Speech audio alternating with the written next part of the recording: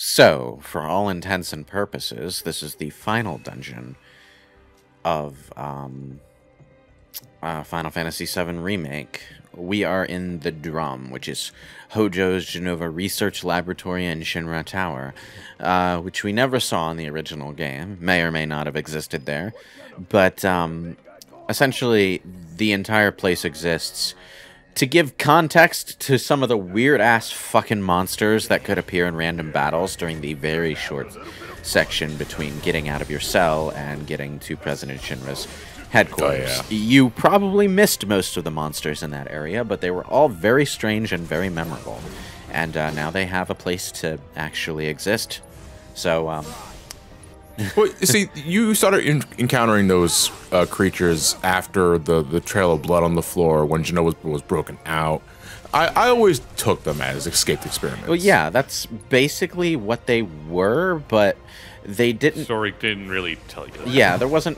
I mean, but you didn't have to be blatantly told that, though. I think it's just environmental stuff. I know, but at the same time, like, the only place that the game ever showed anything escaping from was Genova's tank.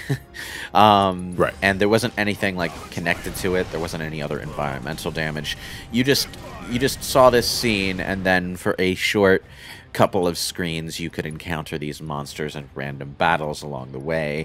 No one ever remarked on them or anything. There was no comment by Hojo or anyone from Shinra that things had escaped on the science floor. It was just... I forgot to steal my hard edge from the third-class soldiers, and they're not showing up anymore. Yeah, pretty much.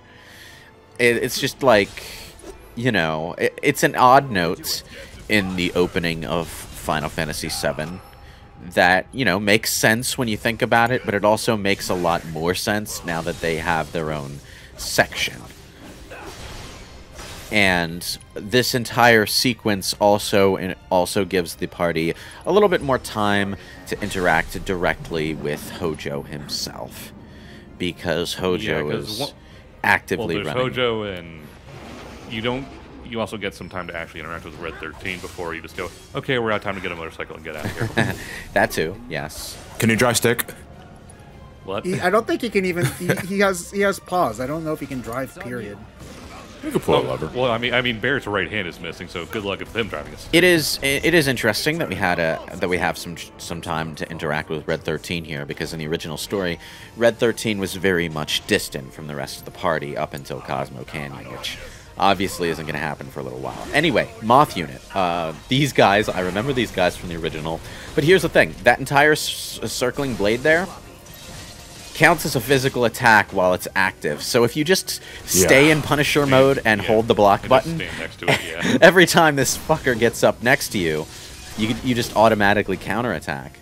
And it gets even better once you get Cloud's next sword, like 2 rooms away from here, where you can mix in the counter stance ability too. It's a nice little way of dealing with the enemies, because I didn't realize the spinning disc was always just counts as a physical attack. I just thought it was just something inherently tied to the Moth Unit, because I thought these guys were I thought these guys were magic. Are they weak to fire? They're weak to light. They're weak to light. Flavor fail. Okay, look. Flavor fail? They're supposed to be like a moth to a flame. I'd call your restaurant something else, Ted. What? Now, Good job, Barrett. once you realize the trick to dealing with the Moth units, they become a bit of a joke. But yeah, they are by far not the most annoying enemy that you're going to be fighting in this section. There are a few random enemies from the original game that got upgraded to boss status. And, of course, some of those weird mutant experiment monsters from the other underground lab are in here too, so we have those enemies mixed in with the bunch. But by and far, the most annoying enemy that you will fight in this area is the fucking whack-a-mole robot. Excuse me? The fucking whack-a-mole robot. I might be the only guy here, or anyone else in this circle of in this circle is that had the worst encounter was the fucking 6 dogs in that one room with Tara. The bloodhounds. Okay, those things can fuck you up pretty fast. But if, like me, you've already gained Planet's protection for Aerith, as long as you like which I did stay not. alive for 20 seconds, eventually she'll hit her limit break, and then the dogs can't touch you. So that's easy. Just survive and pray. Well, Just be good at video games. You say that as a joke, John, but pray is a good healing skill in this game. It is a good way to survive. I mean, I didn't have trouble with pretty much anything else except that room, but everybody else had no problem with that room. I remember other people. I remember specifically there was an article complaining about how much of a difficulty spike the dogs were. I had no problems with it whatsoever. I didn't have trouble with the dogs, but they can do a lot of damage very quickly. So if you're not on your toes, it can kill you pretty fast. Final weapon of the game. All right, yeah. Okay, that thing looks really dumb to me for some reason. It kind of does. I'm just going to use it long enough to get counter stance. Counter stance is one of Cloud's most useful abilities in that when you know how to use it right. Yeah. Counter stance, it gives you another opportunity, another way to trigger a counter attack when an enemy hits you with a physical attack. It can be used regardless of what stance Cloud is in, and because it's an ATB skill, it can cancel out attack animations. So counter stance now gives you a way to cancel into a counter when you're in the middle of a combo, which is... It also changes the stance you're currently in. So if you're in operator mode, it'll switch you to punisher mode and vice versa, which means if you do that cancel because an enemy's going to do an attack on you, and then that counter stance triggers their completely helpless state, it just puts you right into punisher and you can just whack them. Are you sure that's not disorder you're thinking of?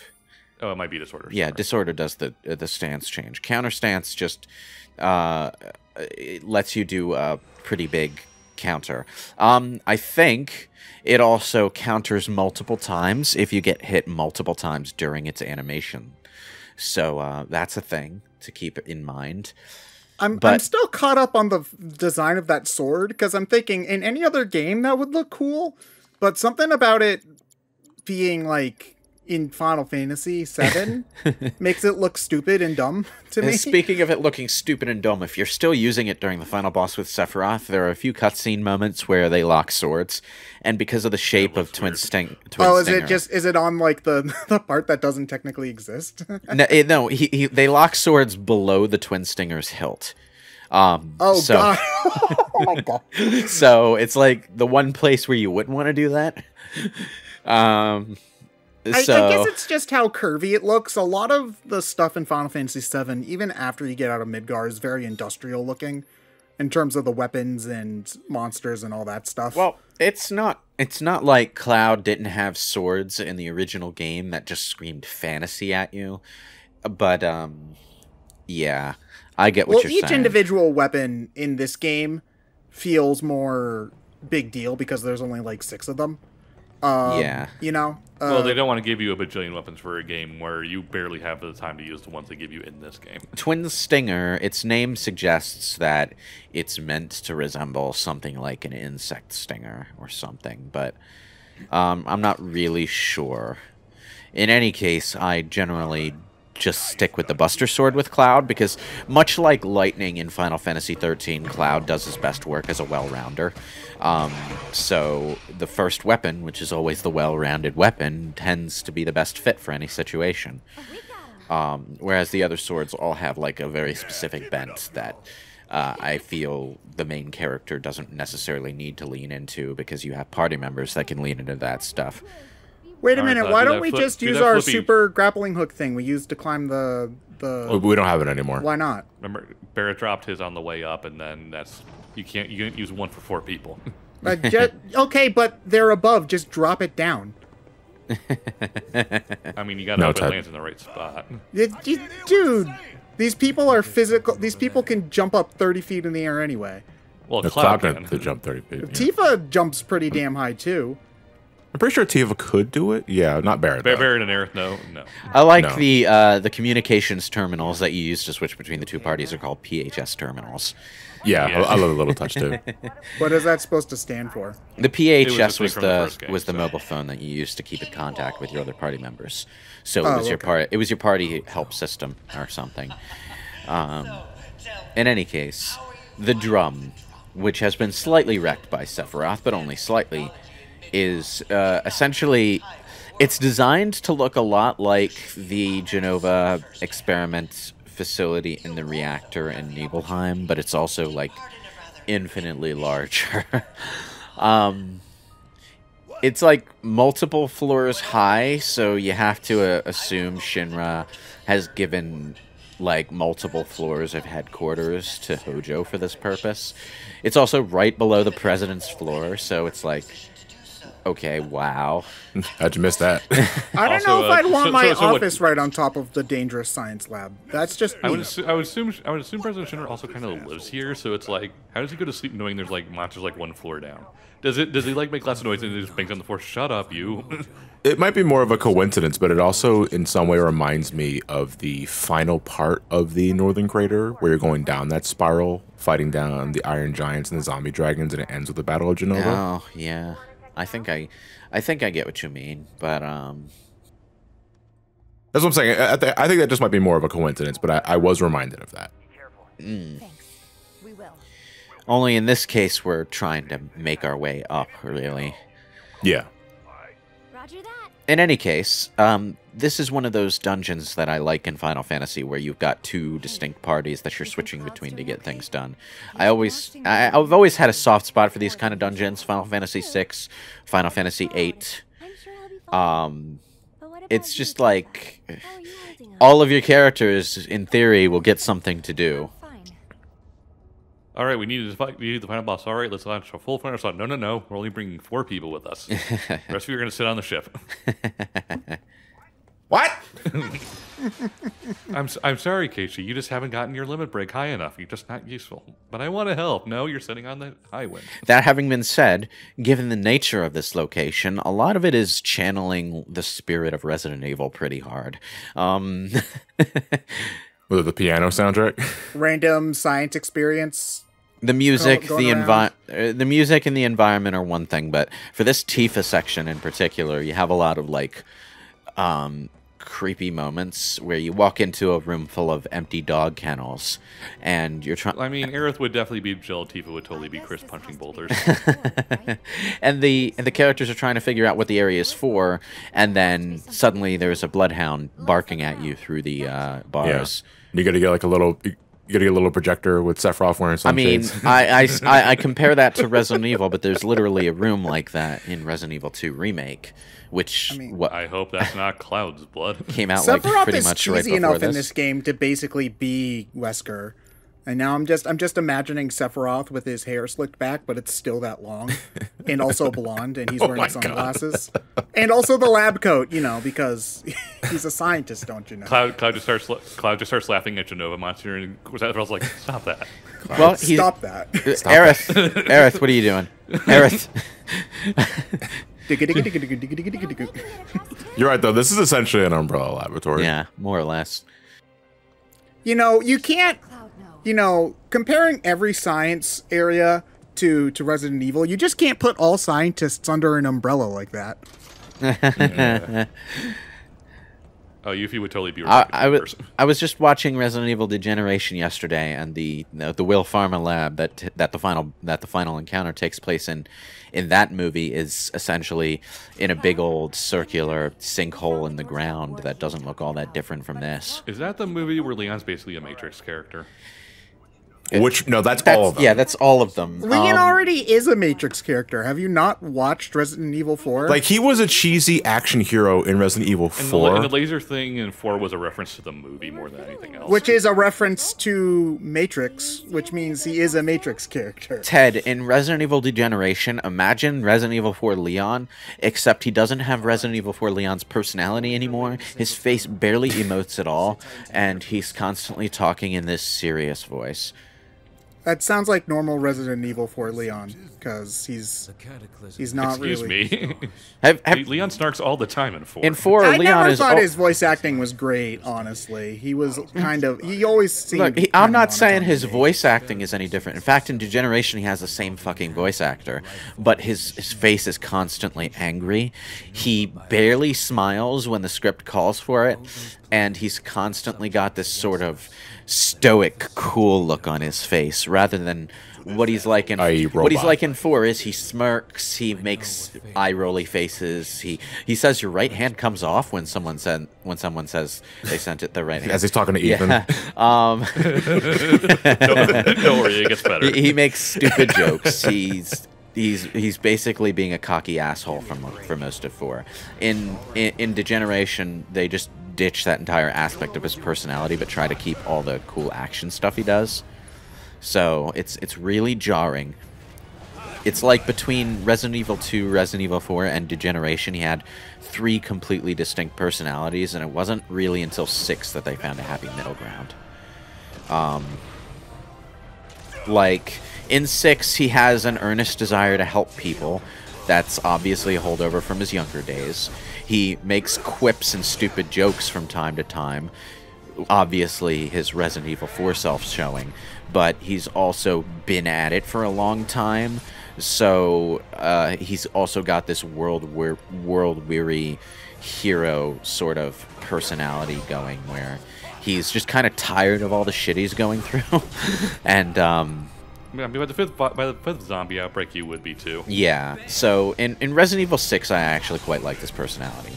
But it felt like between 4 and Degeneration, they didn't know who they wanted Leon to be. And then Remake 2 happened, and they kind of made a younger version of what that was supposed to be. Now, I mean, maybe this is just me being a little bit less...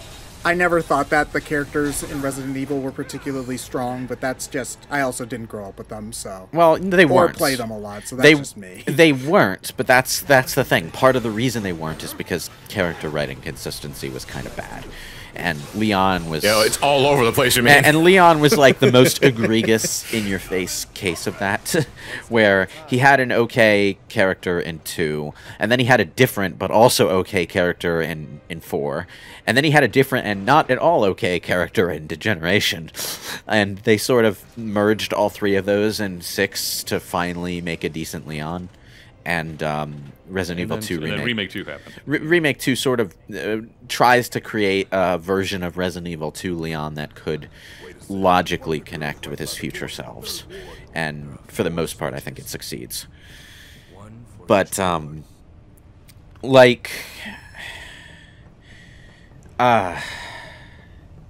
How did we get onto this tangent? I don't know. I compared... Okay, we were talking about how the lab reminded us of the Umbrella Lab, which went into the Resident Evil. Yeah. I was just watching that movie yesterday, and this whole circular science lab showdown arena kind of reminds me of the Will Pharma lab. I mean, I'm also on a Resident Evil kick because I'm playing through 8 Twin Lock stuff for a playthrough for the channel eventually. I finished playing 8 and then went right back to 2 Remake, and yeah, it's been fun. To cleanse the No. palate. I played through 8. I played through 8 twice, and I had a good time. And I went back to 2 Remake because I was in a Resident Evil mood, but I figured if I played 8 again, I would just get burned out. So I moved over to 2. And I very rarely play the same game twice in a row. It has Well, to be very yeah. special for me to do that. yeah, Well, considering the nature of what we do, sometimes if I want to get a game out earlier, I will, but that's a different thing. Yeah, That's not a thing jumping ahead a bit, the Genma Animation playthrough that we're about to upload soon, that was immediately after I recorded for the review. Resident Evil 8 has a good New Game Plus mode, though. And in Resident Evil 8's case, there's actually multiple weapons and crafting recipes and upgrades and stuff that just flat out don't become available until New Game Plus. So you've got some new stuff to mess around with on your second playthrough. I think games like that need a new game plus because otherwise it's the same experience almost every time. Oh yeah, Resident Evil 4 had one, I think, because like the breadth of the weapon upgrades system in Resident Evil 4 and by extension 8 does kind of like there's not really enough in there. There's not really enough game time in one playthrough to support all of it, and in fact, like you don't even gain access to the final levels of weapon upgrading for stats until you get to. You can't upgrade the Magnum at all until you do a New Game Plus run. You can do some Magnum upgrades, but you can't get the. I think it's like 1 power, and that's about it. Are we talking about Village? Yeah. Yeah, it's so fucking expensive. It's likely you won't upgrade it, though. Like you might.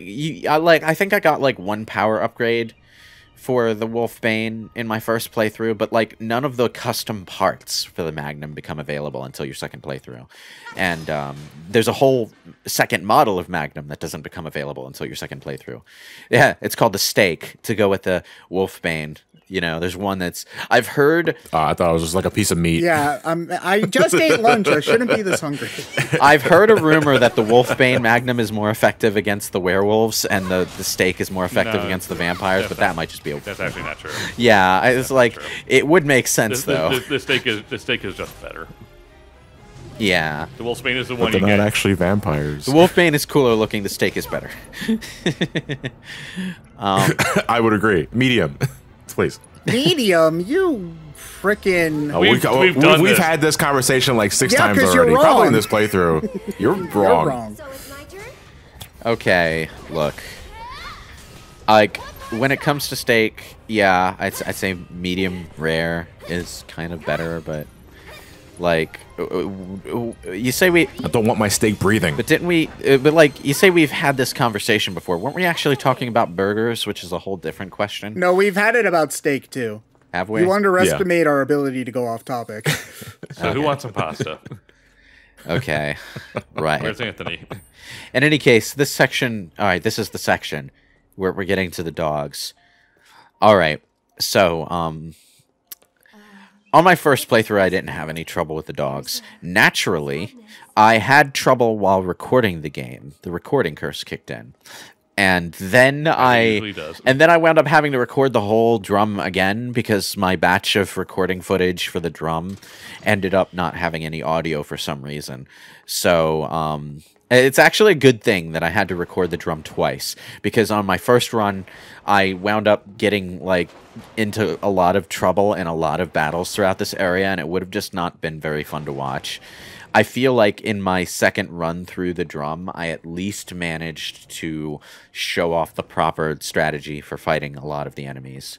But like, there are a lot of enemies in the drum that can give you a lot of shit, and I'm not just talking about the dogs, although the dogs will give you trouble because there's so many of the goddamn things and they deal so much damage so quickly. Their DPS is through the roof. Yeah. So you do need to be careful in this battle. But it's not just these guys. There's the fucking poison pod things that Cloud and Barret have to fight. There's the fucking whack-a-mole robots that both parties have to deal with. Look, Aerith is almost dead already. But like,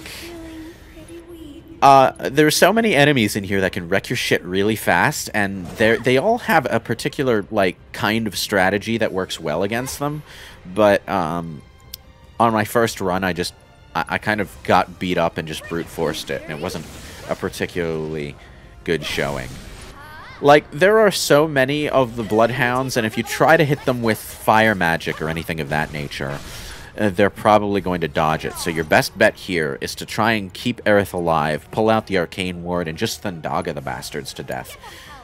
But, like, they also deal damage so quickly that you're almost guaranteed to hit a limit break with at least one of your characters. So if you have Planet's Protection, my recommendation for how to get through this fight easily is to just keep Aerith and Tifa alive, focus on defense for a little while until Aerith hits limit break, then pull out Planet Protection, because these enemies attack exclusively with physical attacks. And if you have the Spectral Cog, actually, which is the accessory Aerith is using, she'll gain limit break power from using spells as well, so you can even speed things up that way. Once you've used Planet Protection, the goddamn dogs can't touch you. So, well, at this point, you basically won the fight, and it's just a matter. Yeah, just mow them down at this point. So just, like, go for it. Go for it. Just end them. Planet's Protection lasts a fair amount of time. It's not like a super long buff. It's already a quarter of the way done at this point, but I think it's a minute. Yeah, it's a minute of pure physical invulnerability, and I think it heals you a little bit when you cast it. So that's a thing. But yeah, this is a very Resident Evil section. Like this entire setup is very survival horror. They even, like, when you walk into the room, they force you into a few seconds of just crouch walking while Tifa asks, like, what the hell is this place for? You see a fat Shinra employee banging on the vending machine. Energy drink. Actually, It's not actually a Shinra employee. It's actually one of the dogs dressed as a Shinra employee. earlier in the playthrough, I said that, like, Final Fantasy VII had the idea to make the potions into energy drinks. I actually forgot about Final Fantasy 15. This is another Resident Evil kind of moment where your characters slow down and see a monster eating a corpse. That's, yeah. In any case, I'm just going to use this battle to use Ray of Judgment a bunch, because Aerith needs to learn her weapon skills. So, this is going to be boring to watch. I forgot about Final Fantasy 15, though, when I said that Final Fantasy VII had the idea of making potions into energy drinks. That's actually a Final Fantasy 15 thing. In Final Fantasy 15, it's actually, like, tied up in this oddly Persona-like idea where potions actually are just regular energy drinks, and it's Noctis's magic that makes them potions. Like, he has the ability to turn the energy drink into a healing elixir. Also, I might be misremembering, but the idea of making a potion into an energy drink, I think, even goes as far back as, like, promotional tie-ins for upcoming Final Fantasy. It might be. You know, because I don't think I'm I know that misremembering Final Fantasy IX had a soda commercial in Japan. Oh yeah, everybody brings up the Coke commercial for 9 because it's glorious. It's like they wouldn't. It's like I don't think they'd come close. But like, until the ramen noodle stuff for 15. like Final Fantasy didn't start like implementing particularly in-depth item descriptions within the world's lore until fairly late into the series, where RPGs at large were starting to standardize that kind of thing. So it wasn't really until like really modern takes on Final Fantasy that we started getting explanations for what the hell potions in Phoenix Downs and whatever else were, and how they worked. And in Final Fantasy 15's case, because the setting was going for this whole like quasi-real world modern setting, they started to implement ideas that like the potions are these energy drinks, and Noctis being magic makes the potions heal you. Which is interesting, and would be more interesting if Persona hadn't done that kind of thing first. I mean, that kind of stuff goes all the way back to, you know, we talked about Earthbound doing stuff like that, the $300 lemonade in Pokemon. But like in Pokemon or in Earthbound, like there's no explanation for why the food items heal you, they just do. In Persona, what happens is like the mental powers that come with having a persona give regular everyday items some special abilities while you're using them inside the weird mind world places. So regular medicine that you buy at a pharmacy can heal you, or drinks can heal your spiritual power, that kind of thing. It's something that like if you talk to like Akihiko in the Persona 3 dormitory, he'll comment on it. It's just an in-universe explanation for why all these regular-ass things have so much use and why you should collect them all. But, like, I bring this up in particular because Final Fantasy XIII and 13-2 both had this really obnoxious tendency to rip off Persona really blatantly. Like, in the way the Eidolons, or Espers, or whatever they called them in that game worked. They were basically Personas. And then in 13-2, you were capturing monsters as crystals and using them as third-party members, and it was so Shin Megami Tensei that it was kind of funny. Well, all right. Well, correct me if I'm wrong, but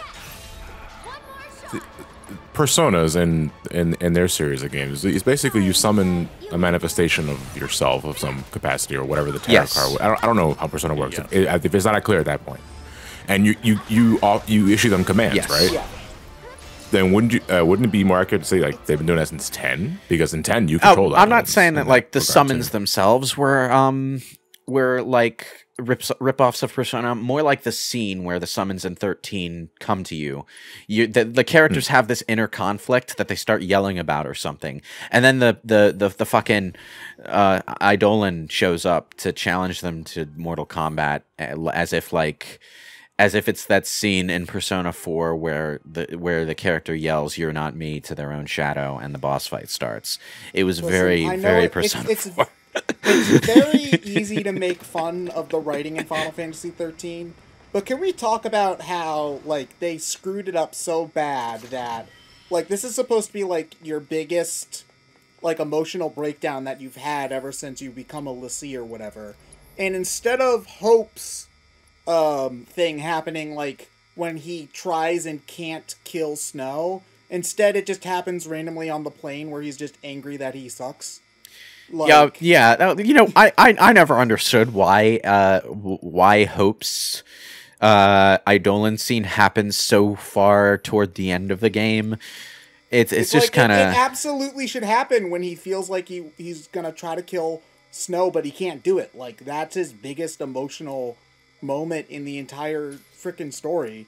And instead it's just like, I suck and I haven't gotten my Eidolon yet, and we need to have it so that every character has one. Yeah, they kind of just, like, realized really late into the game that they forgot to give Hope an Eidolon scene.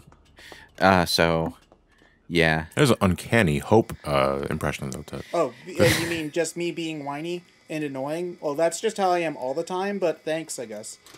Hope is so weird throughout the trilogy. Like, he has character arcs, but they constantly drop them and forget about them. For the entire third game, he gets turned back into a kid and also has all of his emotions stripped away, which was like half the point of him being a kid in the first place. So I don't understand what they were going for. And focus test groups liked Kid Hope a lot more, so make him a kid again. He kind of grew Focus up. test groups liked Kid Hope's design a lot more, but they also liked Adult Hope's attitude a lot more, so they decided to merge the two. So I don't know. Maybe designing video games by committee isn't a great idea. What? Who said that? Final Fantasy 13 was a huge, like, a melting pot of missed opportunities, and one day we're gonna have to do the entire trilogy just to comment on all the development. Wait, did you hear that? I'm sorry, Lewis, you're breaking There up. was at least enough development hell to comment on to run through at least half of the first. I can't hear long him. Anyone else can hear him? I can't hear what he's saying. Poor Lewis. I know, right? Dropped off right at the end of the commentary. I am gonna record it someday though.